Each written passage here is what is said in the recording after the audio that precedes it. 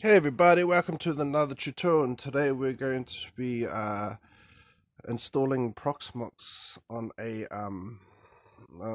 virtual machine actually. But before we do this, I'm just going to show you the new proxmox server that I have done. This is an all-in-one PC. It's got about 2 terabytes of space in it, and it's also got 16 gigs of RAM, so it's a bit of a way set up. I could run about 12 computers on this comfortably. You see on the last proxmox computer, which I've still actually got set up, it's only got 4 gigs of RAM. So the CPUs are a little bit better in the other one, but hopefully the big cache spaces in the CPU will make up for the little CPU, which is running at 1.9 gigahertz. So with quad core. So yeah. So we'll just wait for this to boot up. This shouldn't take too long. This is proxmox 7.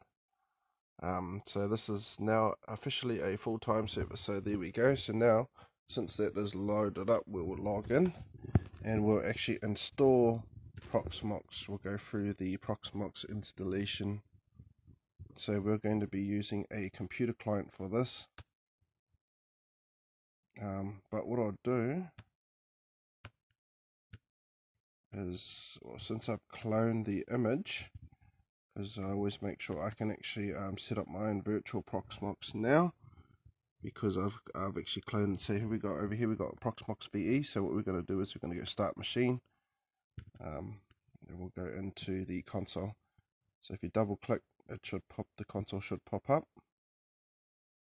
So yeah, let me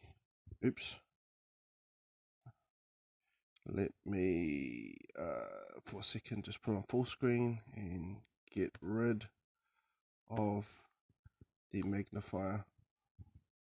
So this is the proxmox installation. So we go install, install. So now we're going to install proxmox virtual environment in a virtual environment. So you might as well say this is a sub proxmox system in a main proxmox system, which this is the main proxmox server here, and we're going to be installing the same software but in a virtual environment. So we'll just leave everything as default.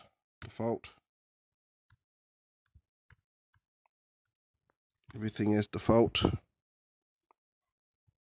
Time zone, I'll leave that as default. So we'll give this a root password, so I'll just call this password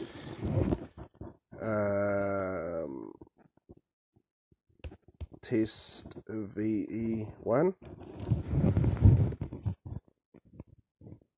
Test VE1, and I'll just put the email address as no@no.com.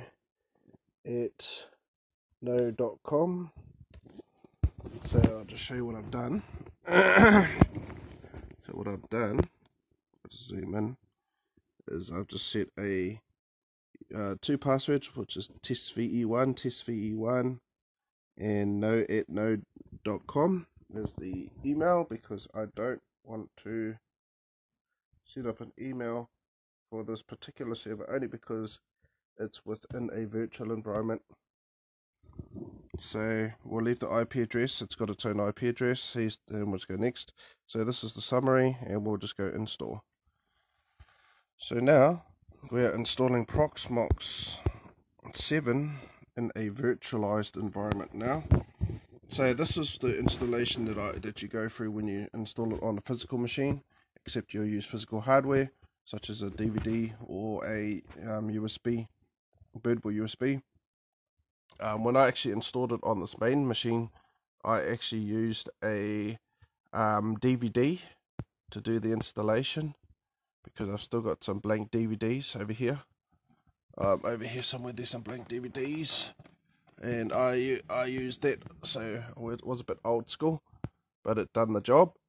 And yeah, so I'm pretty much getting this one for $100 just thanks to the using it as a server. But yeah, this is the proxmox installation.